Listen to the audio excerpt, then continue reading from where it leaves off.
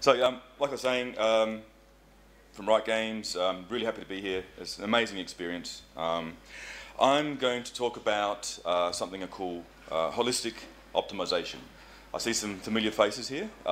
There's some similar things that I spoke about yesterday morning, but it's more than just about programming. So, where's my mouse? So,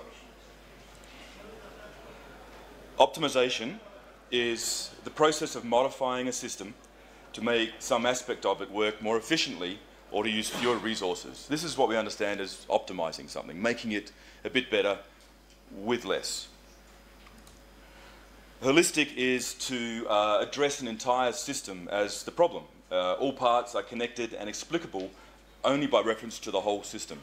So holistic optimization is looking at the entire system, not just a small part of it, and making that fast. So in this context, we're talking about games. So I'm not talking just about speeding up one part of it, I'm talking about the entire process of making a game. So holistic optimization. It's the optimization of the entire system.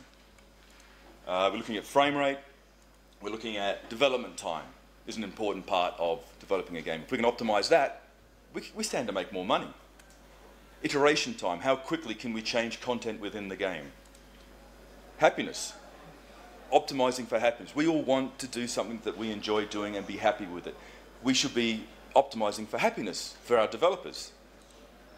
Anything that you can measure can be optimized. So the more things we can measure, the more we can optimize. So you have an idea for a game. You've planned it all out. You know exactly what you want to go in it. You know how it's going to look, how it's going to feel, how it's going to sound. It'll be fantastic. They're all planned out. Then you start to develop it, and you have problems. Things are not quite as you expected them to be. And you end up with something a bit less than what you originally planned. So, performance, an interesting story about Space Invaders. You're familiar with the game, of course. You'll notice how as there are less invaders on the screen, it gets faster and faster. That wasn't intended. It was supposed to run at the same speed the whole time. The reason that it was slow was because there were so many aliens on screen that it ran slow. Then as you destroyed them, the processor was able to handle more. And so they ended up with this fantastic feature that's a fundamental part of the game by accident. Just an interesting segue. So who's responsible for game performance? And who gets that joke? I wasn't too sure with the context, with the culture here, but who's responsible for the performance of a game? Well, the programmers, obviously. They are responsible for the code, and everyone knows that the code is the stuff that is slow. They're responsible for the data and how it's being processed. They are ultimately responsible for performance, right? When things are running slow, you get your programmers, you stick them in a room and you say, make it go fast. Well, it's more than just that. Artists are also responsible for performance, okay? They are responsible for construction of the assets. So optimizing assets is an important part of performance optimization.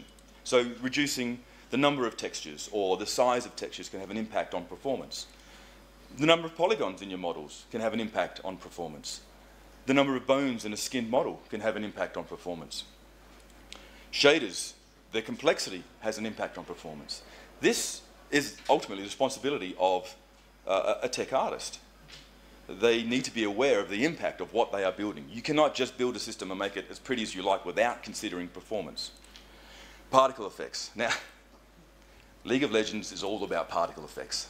There's so many particle effects. There are more polygons than the particles than anything else.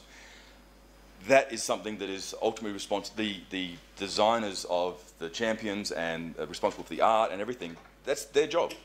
So they can make the game run really slow by having too many things. Also, don't get me wrong, bad code can also make those things run really badly. View distance, how far can you see in the game? The further you can see, the more you have to render. So the slower it can be.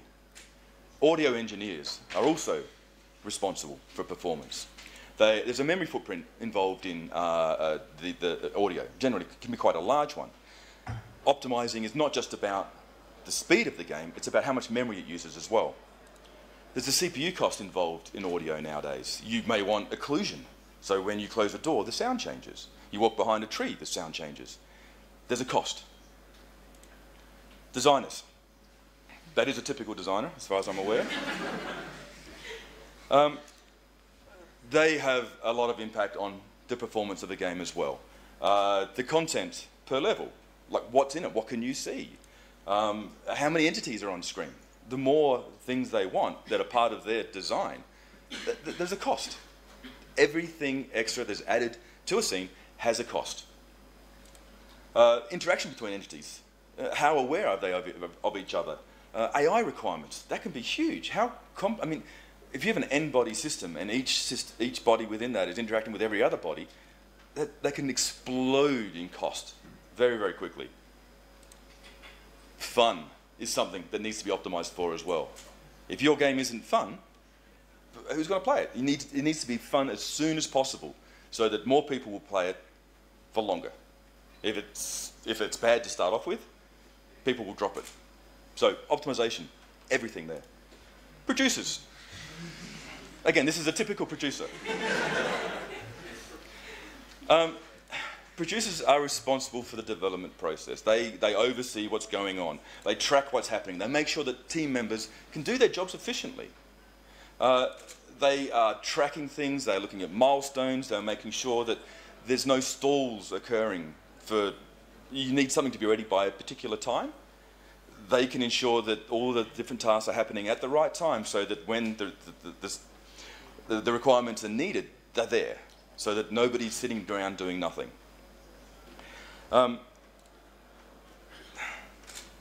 Scheduling is optimization. This is so much like programming. This is looking at what is required to do the next thing and how long it takes.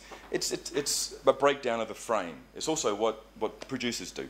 They're minimizing stalls. They're looking at resource contention. Again, programmers tend to do a lot of that. They're minimizing the time to the end of the project. It's like optimizing for frame rate. They are effectively programming, but they're programming the developers. Optimization is everyone's job, is my point. It's not just about improving the game's frame rate. It's speeding up tools.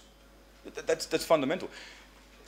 If you change a tree and you want to see it changed in game, how long does it take to get that tree out of your content generation tool, Max or whatever you use, and get it into the game? The quicker you can do that, the quicker you can make the game. Speeding up iteration time is another critical thing. You want to tweak the value of a character in your game, you need to be able to do it quickly. You don't want to change your value on a spreadsheet, export that, run some form of build process, and then run your game, which takes 2 minutes to load, play the game for half an hour to get to the point that you wanted to be able to test the thing and find out that it's broken, and then do that whole thing again. Iteration time is critical and something that needs to be optimized for. Speeding up the development of the game. The longer it takes to build a game, the more it costs. And so the less you're likely to make out of it, within constraints. I mean, of course, releasing a game after 2 days and you can't play it doesn't cost much to make it, but you're not going to make any money. So there's trade-offs. Reducing memory footprint is another part of optimization we need to be considering. It's so often neglected. Within League, we actually have reporting on the memory cost of the different champions at regular intervals. So we know when a texture that's too big has snuck into the build process and blown out the memory that's required. It's allowed. So why do we need to optimize? Well, mobile download size and storage affects profits. There are countries with bad internet. I'm sure you've heard of them. And so a gigabyte, Australia's the same, don't worry. An app which is a gig inside, you will think twice before downloading it. But if it's 50 meg, yeah, no worries, I'll grab that. So it has an impact, and this has been measured. Web page load times. You know, it's not necessarily game, but their web page, you know, online games and stuff. The time it takes to display the stuff you want. If That impacts the visiting of that particular site. If it's slow to load, people get bored. VR frame rate's critical. If you don't have a good frame rate for VR, you'll have people throwing up into their headsets. Battery life. Okay? If you have an inefficient mobile game, it's going to chew through that battery. You need to be aware of that. Fast game load times. You know, if a game takes too long to load, people get bored with it.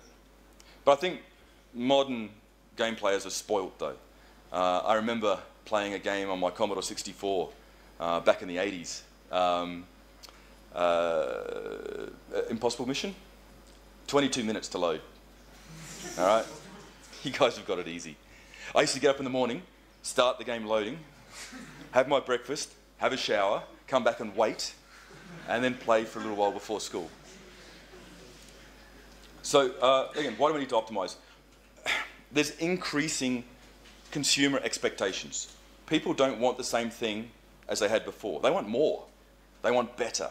They want shinier. They want faster. So if the consumer wants more, as developers, we want to give them more. Increasing developer skills and competition. All right? Now, as people, established developers like Insomniac, for instance, produce games, they're getting better and better at it, and they're building incredible teams and producing incredible content that looks fantastic and plays fantastic. That becomes expected. That becomes the norm. So the rest of us have to try and keep up with that. All right? So the competition is increasing, as well as expectations from players. If we optimize, we can actually improve and maintain the player experience, which means that we can keep adding new things in and improving what's there and delivering that to our players. And their experience is better. The game may be fine running at 20 frames a second, but it's going to be better running at 30. Players will feel better about it. And also improving and maintaining the developer experience. As a developer, if we can load faster, we feel better about it. Okay? We're maximizing our happiness there as well. Often we're dealing with fixed platforms. We have a particular phone we're running on or a console that we're running on, and the expectations are increasing, but we need to deliver more, but the hardware's not changed, so we need to find a way of actually fitting things into that. So we need to optimize. Fixed platforms. We have to keep delivering more, but often the hardware's not changing underneath it, as I mentioned. So over the lifetime of a console, 5, 10 years, the games that are released at the beginning of that cycle often they're nice, they're cool. But then 5, 10 years later, what's being released is absolutely amazing as people have understood how the hardware works. That's the Commodore 64. That's the good one. That's the one that had the 22-minute load time from dataset, not from disk. So you can't just get a faster PC to make your game run faster. That works in PC world, where you can build this incredible bump-mapped, gorgeous first-person shooter and run it on hardware that costs a fortune, so by the time you finish the game, the rest of the world has machines that are fast enough to play it. It's also, if you can run on lower spec hardware, you have a bigger player base potentially. I mean, League of Legends is a classic example of that. We still have tens of millions of players that run Windows XP. Yeah, so we need to support that. So we need to keep optimizing to allow those players to get the best performance possible. This is a game on the Atari 2600. The hardware for that was incredible. It was a 1.19 megahertz CPU. There's 4 kilobytes of external memory. You have 8K with bank switching. RAM was 128 bytes. Okay, that includes the frame buffer. So, in order to render anything on this, as the electron beam, the raster beam, crossed from one side of the screen to the other, in the time it took to go from that side to this side, you had to fill out the frame buffer for the next line. Okay? You had 20 bits there to fill in. And the screen was mirrored or repeated. And so you had to do it. And so this was a very hard machine to program for. But people that knew the hardware, that understood it, could build amazing things. This is on the same hardware, later in the life cycle, Pitfall. David Crane wrote this, and it looks so much better. There's moving sprites, there's characters, there's a rope. He's managed to make this thing sing. He's maxed out the abilities of that particular hardware. So, fast forward to today, we have games like this. And they're doing the same thing. They are taking incredible knowledge of the hardware, understanding how it works, and building games that work well with that, or building games in a way that works well with that hardware, to produce quality games, beautiful looking games. So, frame rate. Generally, we'll talk about a bit of frame rate here. We want to aim for a consistent frame rate, generally. A frame rate that changes between 30 and 60 looks far jerkier than one that just runs at 30, okay? And Insomniac a while back did a little bit of research and determined that a higher frame rate doesn't significantly affect sales or reviews of a game. So 60 frames a second or 30, there are people that say, I need my game to run at 60, or I will hate it, but it doesn't really affect the sales, okay? I think League may be an exception here, because there are people that complain if their game's not running at 300 frames a second. But then again, we do have professional players that are freaks and can do amazing things. Like, they are so quick, they can notice drops below frame rates that normal humans can't perceive. So I believe. So budgeting performance. You have a frame. We have 33 milliseconds. So we start to fill it up with stuff that we need to do in order to make this game run. We chuck in some AI. We have some physics, some rendering setup.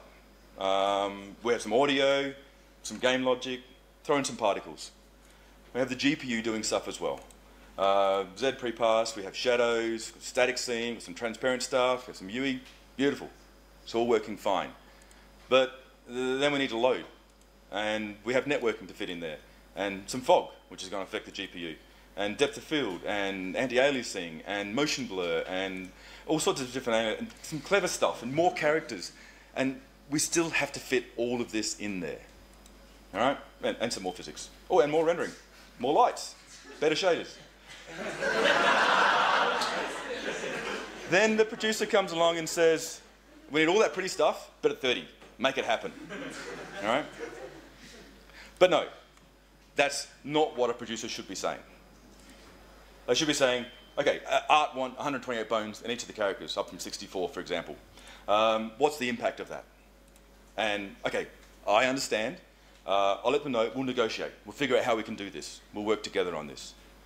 You know, producers are not your enemies. There was a time when everyone, people that I work with hated producers. But no, they are a very valuable resource. And a good producer makes a massive difference to a product. So, performance is an asset, okay? And it needs to be scheduled just like any other deliverable, okay? Your game needs to hit a certain memory footprint and a certain performance footprint. And work to maintain that and to achieve that needs to be scheduled. So there's a thing called the Pareto principle, and it states that roughly 80% of the effects come from 20% of the cause. Named after an Italian economist, Vilfredo Pareto, who observed that in 1906, 80% of the land in Italy was owned by 20% of the population. This applies to a lot of different things. Microsoft noted that by fixing the top 20% of the most reported bugs, 80% of the errors and crashes would be eliminated. Which is why I only ever fix 20% of my bugs. In computer graphics, the Pareto principle is used for ray tracing. 20% of rays intersect with 80% of the geometry. It's an interesting common problem. So this maps well to code. Most of the problems will occur in a small amount of the code. Same with design and art. There will be key things that are causing your performance problems. It's a matter of finding them. So we have fixed constraints for a game. There's a set amount of memory and there's a set amount of time per frame. We need to fit our game within the set number of megabytes, within the set number of milliseconds.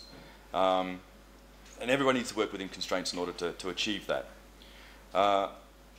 Unless you're very conservative in your game's requirements, or you don't care about frame rate or memory footprint, you're going to have to optimize it sometime. If you don't have to optimize, you're probably not trying hard enough. So how can we tell what to optimize? Assume nothing. Don't assume because you feel that a piece of code or an asset is a problem that that is the problem. You need to actually measure it. You break it down. You need to have tools that allow you to clearly measure the impact of different parts of your rendering, of your CPU, of all parts of your game, your loading. If you can measure it, you know exactly how long it takes and you can fix it. There's also comes down to things like compilation, iteration, exporting. Measuring those things is valuable because if you know how long they take, you can know where the slow parts are, and you know the impact of improving those parts to make the process faster and better. So there's a number of ways of measuring performance.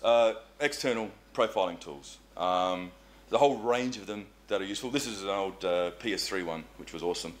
There are tools designed to help you analyze your games. It tells you where your time is going on the CPU, on the GPU. You can look at the amount of memory, where it's being used, how it's being used. Not a lot of people will use these though. There's an extra barrier to entry. You need to run some process or do some form of compilation that's different in order to inspect this stuff, which is confusing to most people. It's still incredibly valuable for the experts that have to deal with this stuff. And then there's in-game profiling. Stuff that's embedded inside the game that allows you to turn on things like this, that gives you a detailed breakdown on where your problems are. The resolution on this is just crazy. There are actually words there, not random speckles. So simple things like embedding instrumented profiling, like from my talk yesterday morning, will allow you to look at how long each individual part of the game is taking. This has multiple threads and impact on different threads and all sorts of incredible detailed information. It's quite an old shot as well. We have a similar thing within League, but nowhere near as complex yet, but that will happen. Graphical display is nice. It has an impact on performance. It's still running, but you can extract that to a certain extent, and if you can just turn it on when the game is running slow and you see exactly where the problems are, it minimizes the time it takes for you to get to that to start fixing it. Benefits of in-game profiling. It's trivial to see the performance bottlenecks when they actually occur. You can output data about a certain part of it, and you can then compare different builds and see how things have changed. Even something as simple as a graph of frame rate over as deterministic as possible part of the game will allow you to see changes in code and impact of people's changes that's causing a slowdown that could later on be very, very hard to find. It allows you to find things a little bit sooner. It makes it easy to check problems as they arise rather than a year later just before you ship. Log everything. This is so easy to do, but so few people do it. Not everyone looks at performance output. If you can log it centrally, you can plot metrics on it. And if you can plot the metrics on it, like stuff like load times, frame rates, compilation times, asset build times, memory use. I think there's one more. Yes, everything. If you can plot this stuff and you can measure it, you can see trends in this data, and you can see which things are getting slower, and you can actually start to surmise the impact of those individual bits, and you can measure what the benefit will be by applying some programmers or artists or whoever to fixing those problems. And you can also extrapolate from that how much money you will save by spending money now in order to fix those problems. But if you don't measure them, it's just, it's slow because he put something in it that was horrible. But if you measure it, you can fix it. So there's another form of optimization which is becoming more common, and it's something I deal with a bit now, and that's post-release optimization. So you've released the game. It's happening more with mobile as well. You release the game, that's not it. There was a time it would go gold master and you'd wash your hands of it, it's done. Now, you're patching it, you're fixing it, you're adding to it, you're improving it. So post-release optimization means you monitor the performance of the release title. So it's out there, people are playing it, and you get feedback on their frame rates. And that allows you to make decisions on, okay, who's suffering, who's having pain from the slow frame rates, and can we help those people? we can feed issues that exist back into the backlog and assign people to fix it, to improve things. It catches hard to find performance issues. QA, given the number of different devices out, the number of different mobile devices, the number of different PC architectures, there's no guarantee. You can't test all of them in a finite amount of time. So sometimes you need to be reactive and do the best you can to confirm that it's not an issue, release it, and then monitor and see if it is better or worse. And if it's worse, you can then start to address the problems on the hardware that has the problems as well. So, yeah. It measures player experience as well. If the game's running at 10 frames a second, they're not having fun. It's horrible. But if it's running at 60 plus, you can say, okay, that's good enough. So, how does one optimize? First, you find the bottleneck. We use the profilers. We figure out where the problem is, and then you determine the cause. That requires some level of expertise. Okay, it's not just, there's a problem. You need to know a bit more about the system. And then you fix it. Easy. So how do you fix it? Well, there's a number of ways. You can look at the algorithm being used if we're looking at code. Can the code be executed over multiple frames? Does it need to be ready now? If it's AI, can we do 10 creatures now and 10 next frame? Let's alternate them and interpolate positions and get away with good enough. You know, players probably won't notice. Games are all just smoke and mirrors. We lie to the players all the time. We provide an experience that looks like the real thing, but is not. So we can cheat. We're allowed to. You can do less stuff. You know, instead of 100 entities, 80 might be enough. Use the hardware. Understand what you're running on. Make the most of it. Run it in parallel. We've got multiple threads. Even our phones have multiple threads. So we can run things in parallel, and we can delay execution. We can do all sorts of stuff in multiple threads. And don't forget, again, for building with code, compiler options. I can't mention it often enough. It is, if you aren't applying appropriate compiler options, if you haven't experimented with them, you may not be getting the best that the compiler can give to you. Fiddle with it. A comment about optimization as well. They don't need to be hard to maintain. Some optimizations are quite simple. My talk yesterday morning pointed out a way of optimizing with very few code changes that makes quite dramatic performance improvements. But sometimes you will optimize code and produce some incredibly complex stuff because it needs to be complex. It is a complex problem. And code like that can be quite brittle as well. But you need to make a decision, an educated decision, as to whether... there's the feedback. Told you.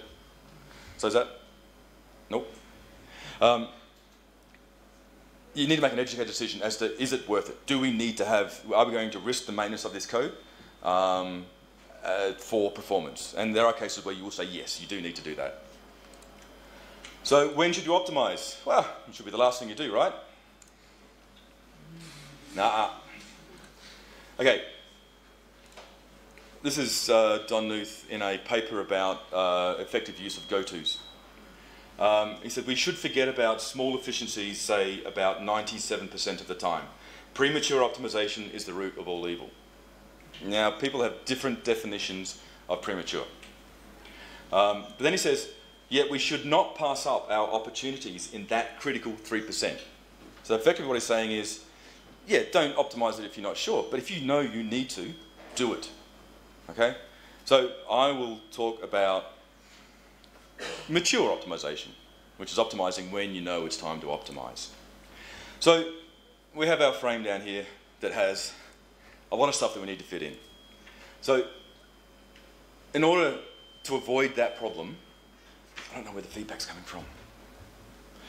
In order to avoid the problem of having too much stuff to fit in and no place to put it, the optimization or the budgeting of performance should occur during design. You should have some idea of the cost of the things that you're going to put together.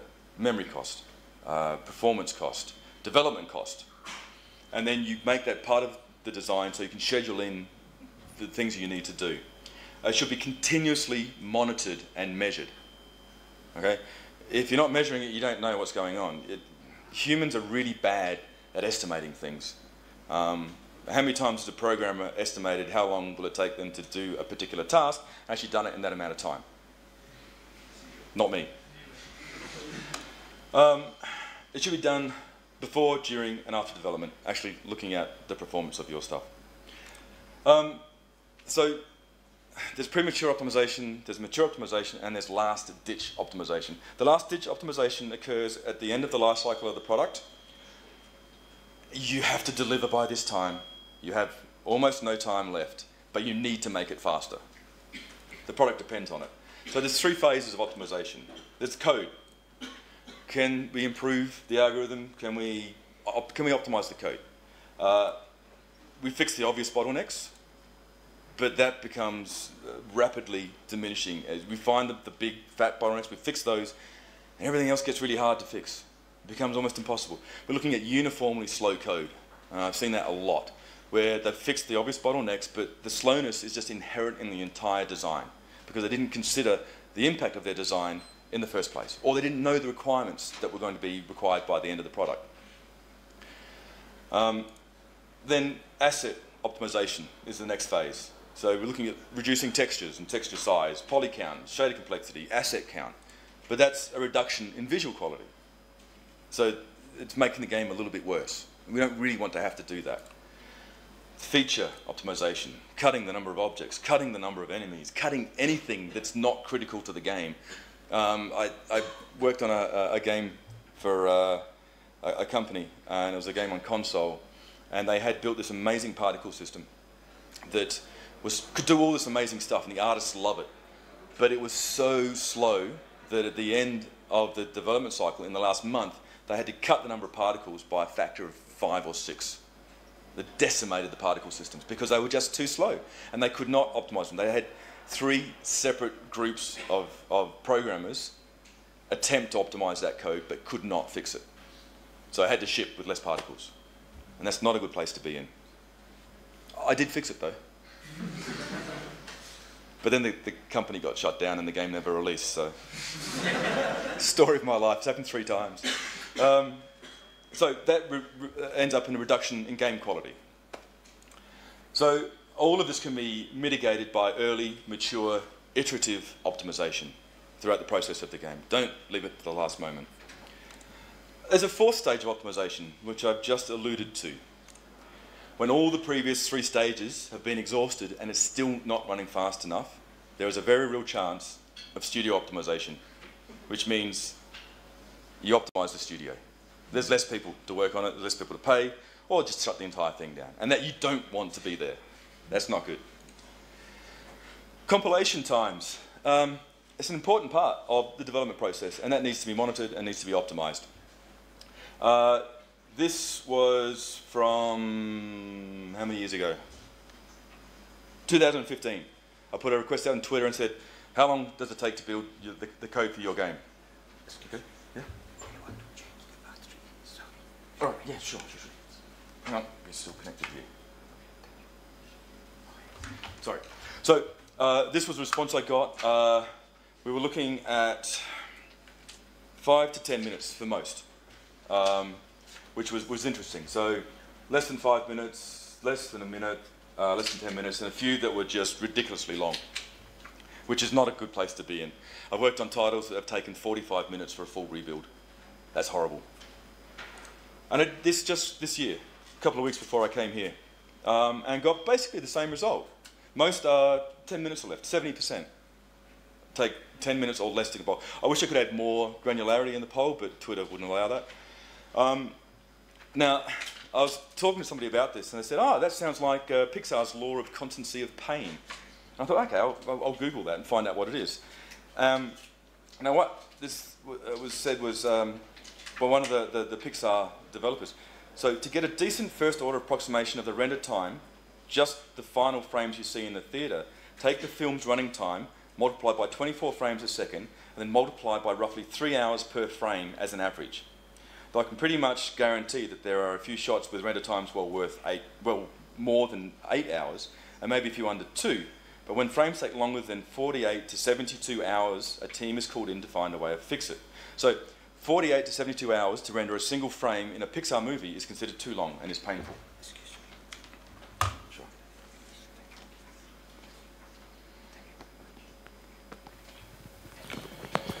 Okay, yes, awesome. Let's turn that off. So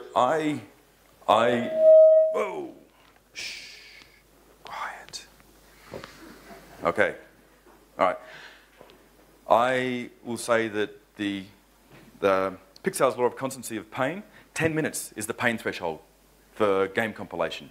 When games take longer than 10 minutes to compile, it's considered too long, and then people start to work on it. Now, 10 minutes is still a long time. League of Legends compiles in less than 10 minutes. This is a great XKD comic, and has often been very true. When you are compiling, there's not much you can do. I mean, people that are well organised will move on to other things and do other things at the same time. But most people will go check their email, or they'll go get a coffee, or go for a smoke, or at best it breaks your concentration. Okay? So if you consider a 10-minute compilation by 20 programmers, 20 times a day, there's 66 hours of compilation per day. So actually assigning a person to be responsible for making sure that the game compiles fast is a saving. Okay? It's an optimization of time. And once you find some decent... There are patterns in bad compilation times. Once you identify those, you can educate the programmers, and you can start to minimize the time it takes. And it becomes a standard practice as well. We don't do these sorts of things because they make the game compile slow, and everybody hates that. So you can reduce it by faster link times. Faster hard drives make a difference. It's just a bit of money. You can use Unity builds, which is taking a number of files and turning them one big file and compiling with that, and that can help as well. Edit and continue means you're not actually having to stop, get out and compile. You can just do it from within there. But you can't do that with every platform. Fast build is a great tool which allows you to do distributed builds and compile projects very, very quickly with a very simple, or better than makefile type syntax written by a friend of mine, who's also an Aussie. So reducing compilation times minimizes interruptions. Quick compilation time will make your programmers much more effective. It cannot be underestimated. So another thing we need to look at is, what time did I start? 30:30, okay, still got time. Tools. Tools for building a game are critical. There was a time when the most important part of a game was the engine, because that was the hardest to write. We're pretty good at making engines now. Tools are so important. The content generation can become a bottleneck now, because we have massive games. So we need to have a way of allowing our artists and our designers to produce things as quickly as possible. So optimizing our tools is a critical part of our game development as well. So having experienced people manage those tools, monitor, like I said, log everything, monitor the time it takes to get the content from that into the game is valuable. So things to think about with your editor. How long does it take to change an asset and see that in the game? How long does it take to tweak a parameter, to enter a new trigger zone? Real-time update is the goal, really. If you can have your editor running and your game running, change something in the editor and see it change in game, perfect. You reduced the iteration time down to seconds. That's a worthy goal. Do you have an export phase? I mean, the format that artists produce data is rarely the format that the computer wants it in order to be effective. So generally you have to process those things in order to get them in a format that can run effectively. Instead of doing it all at once and then waiting for an hour, I actually worked on a game where there was a pass that had to be done to bake lighting into the game. And it took over 2 days. So we did it on the weekends, and during the week the shadow maps got worse and worse as the content changed. Not a nice place to be. A central server for build assets, throwing more hardware at the problem is a viable solution if you have the money. So the sooner you can see something in the game, the sooner you can fix it. Well, measurement. Measure and store metrics on export phase. You can see where your time is going, it's like I mentioned before. And then you can optimize it. So, responsibilities. The programmer, your code must work. No, it needs to be mostly correct. It needs to do what it's supposed to do. It has to be maintainable, particularly if you're dealing with an engine or code that we'll be using later on, or a product that has a longer life cycle and you're releasing patches and new content and DLC. It has to be maintainable. It needs to fit within the budget, and that's a budget of memory, performance. There we go, memory and performance. Artists, again, your art must work. It's got to look good, right? It's got to be good enough anyway. It needs to be maintainable, fit within budget, memory, performance. There's a theme, right? Designers, work, yeah, all these things. Everyone is dealing with this problem. They have the same requirements. They are all responsible for performance. So, a summary. Budget for memory and time use, which is not, time use is not just time within the game, process time, it's also time to create things, time to change things, time to iterate on things. Don't think just about the performance within the game, think of the performance around the game and of your developers. Budget time to optimize and to maintain performance, okay? It will have to happen.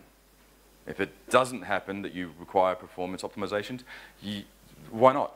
You're not trying hard enough. You can put more things in there. You can do more. To be perfectly honest, you can, and I know people that do this, will produce games that fit well within the constraints of the hardware that they're developing for. They have a clear vision of the game, and they can build what they want, and that works. But that's hard and requires a lot of experience. You are most likely to have to want to deal with, you will have to optimize in some way, shape, or form. Design with performance in mind. Care and think about how long something will take to simulate, to render. Think about how much memory it will use. Think about how you're going to maintain those budgets, how you're going to ensure that you don't check in a texture that's too big.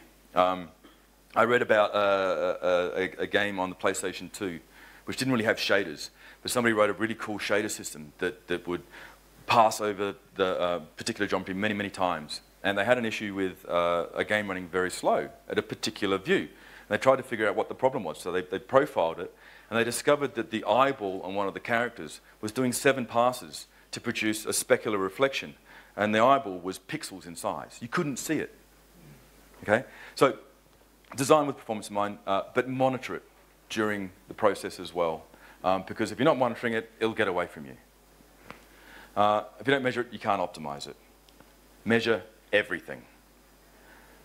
And that is the end of my talk.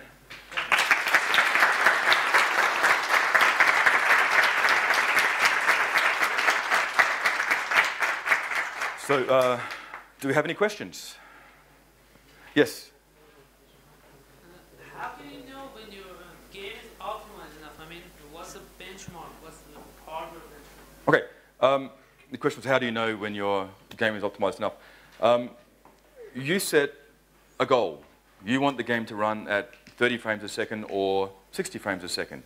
You as the designer will choose what you think is right. You can play test as well, and you can find out whether or not players think it's running fast enough and smoothly enough. But generally, you'll pick a multiple of frame rates. 30 frames a second is generally enough for quite a few games.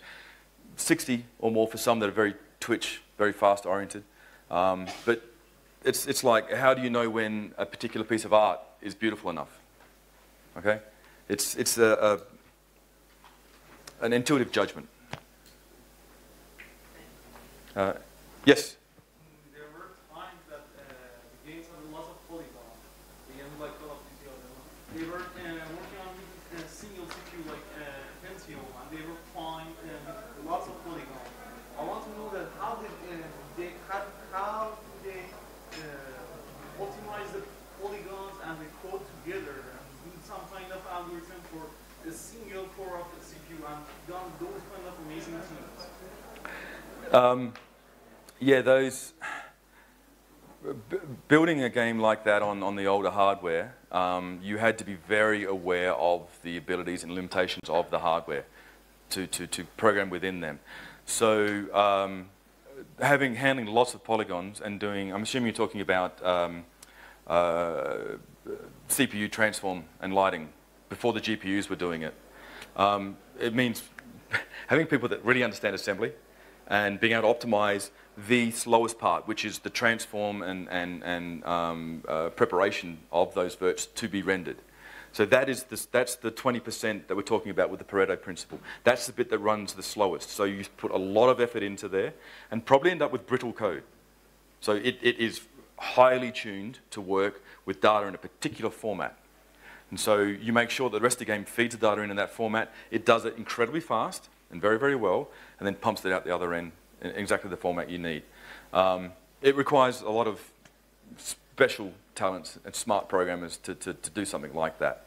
I can't say exactly how they did it because I don't know. Yes? These days, many AAA titles get out and released without any optimizations at all.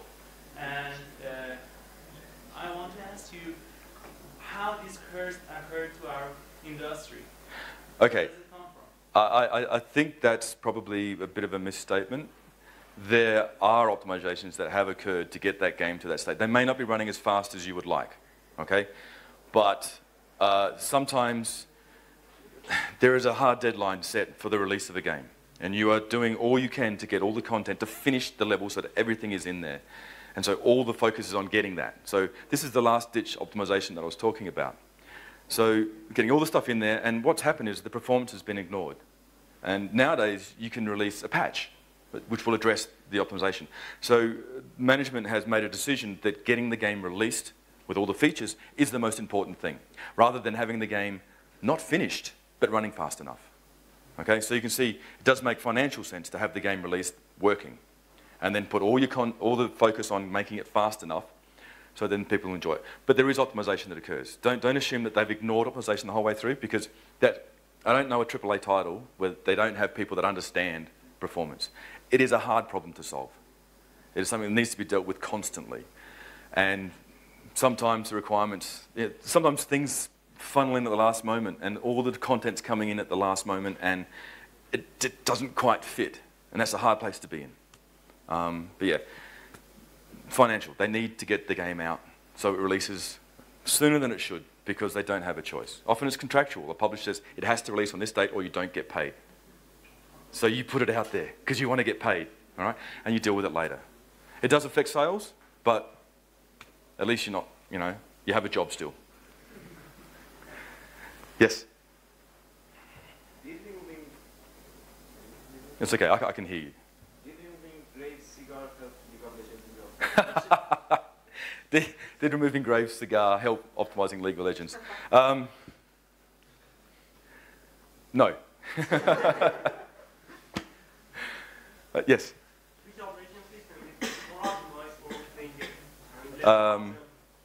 Commodore 64. Because the Commodore 64, the question was which operating system is more optimized for games?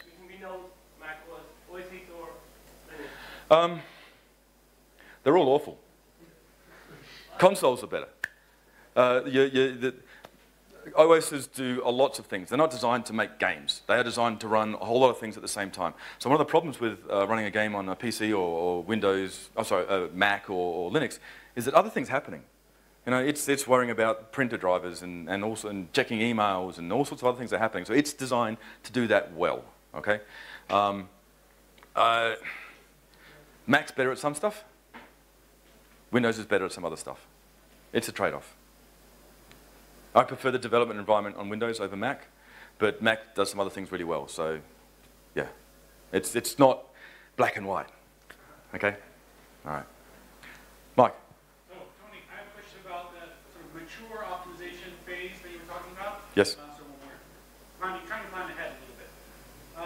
So if you have something that has, say, an outsized impact, right? That's not obvious. I'm going to change a prefab and it's spread all across the game. And how do I estimate the impact of that change, right? In terms of just exploring that kind of change, how do you approach it? How do you help people to estimate what the impact of a change will be? That's a good point, and it's something I should have mentioned.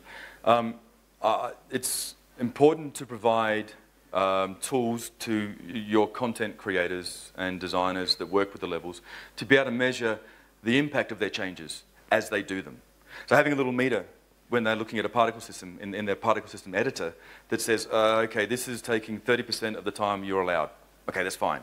Or you've just changed one texture and it's 150. It's like, oh, okay, I've done something wrong.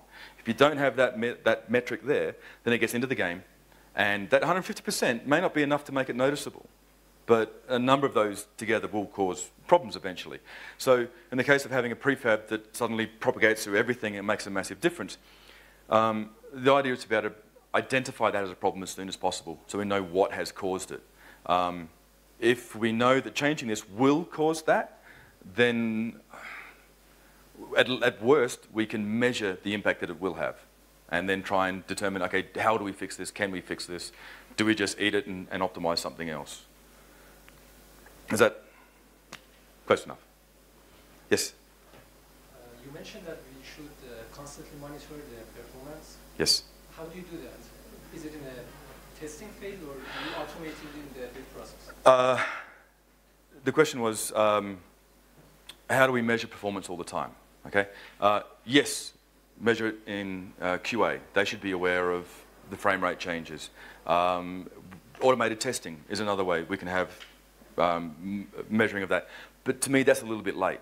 I think that as a programmer or an artist or a designer is working on the product that the section they're working on, that there should be a way of saying, okay, this is the impact of your changes. So as a programmer, you're changing some code, you can instrument that, and then you can look at, okay, before I started making my changes, it was taking 2 milliseconds. Now it's taking 5 milliseconds. I've made it worse. Is that within my budget? If so, fine, leave it. If it's not, then address with it. So a programmer, and that's a hard thing, most programmers don't want to care about performance. They just want to make it work and do the next thing. But they have a budget that they should be working within. So assuming that a programmer isn't aware of the problem, maybe it's a spike that occurs in rare conditions and they've tested it, but in certain cases something bizarre happens and it slows things down dramatically, that's when your QA needs to be able to highlight that as an issue, or automatic testing will highlight that as an issue. Or at worst, it goes live, but you can get feedback from your post-release metrics and say, oh, okay, this is happening in certain cases, let's try and find out what that is. But providing tools that allow your designers, your artists, and your programmers to see the impact of their changes as soon as possible is critical. Okay, last question. About the League of Legends. If you're on the season 1 build of League of Legends, like the 1 of 4 will the game have worse FPS than the season 7 one? Because in the time, it's got a lot of performance increase, the map change. Sorry, what was the question? The difference between season 1 and 7, what was, can you repeat? If you run it on the same PC, Yeah. which one have better performance? The season 1 one? It's a good question. The question was, if you ran Season 1 League of Legends on a particular PC and then ran Season 7 on that same one, which one would run better? I honestly don't know. I'd be guessing. I'd like to know. I suspect that the Season 1 one would be faster because it was built for less requirements. It had less things happening in it. There were less champions. Polymodels were less. But it was also not optimized as much. We now have a lot more in it. We have much larger textures. We have a lot more detail. We have champions that have incredible detail and more particle effects. So how do you measure? The champions are different. They have different numbers of particle effects. I guess the earlier one would run faster because it's doing less, quite simply. Okay, if anybody has any questions, come see me outside and we can talk. Thank you.